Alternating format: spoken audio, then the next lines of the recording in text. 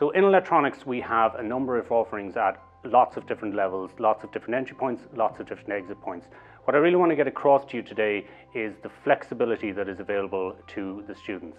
If you're an applicant, the chances are you're not the same as any other applicant we have. You have different life experience, you have different qualifications, and you have gained different work experience and courses along the way.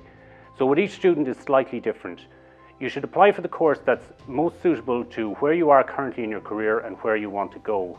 From there, we will advise you as to whether we feel that you are appropriate to that level, and we will also look at whether there are particular resources that we can give you in order to bridge across from your current set of qualifications and skills over to the course that we want you to enter at. And from there is a lot of flexibility available to you with how many modules that you want to take each year, be it up to 6 modules, or you can take it at a slower pace at just 1 module a year, whatever suits your particular life circumstances at the time.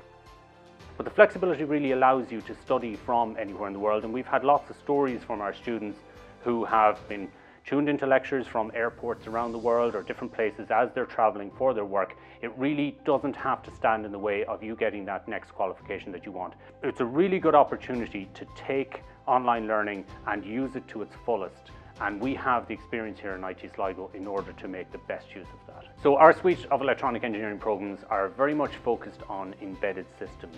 So we look at a lot of software and a lot of the embedded systems hardware that goes into the typical devices that you're used to. It could be cameras, it could be your mobile phone, it could be your set-top box, or it could also be one of the multiple ECUs that are in your autonomous vehicles, or even just in your standard car.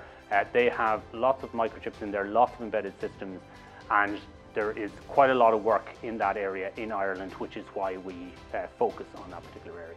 So the sort of opportunities that are open to our students are really very wide. It could be the medtech industry, which there is quite a lot of in Ireland. We obviously have a lot of companies now that are involved in autonomous vehicles, which is why it's one of our focuses. But there are lots of other options open to you in terms of either designing electronic systems or working in a technician role in a manufacturing environment. There really is the full gamut of opportunities there. The application process for online opens on February the 1st every year.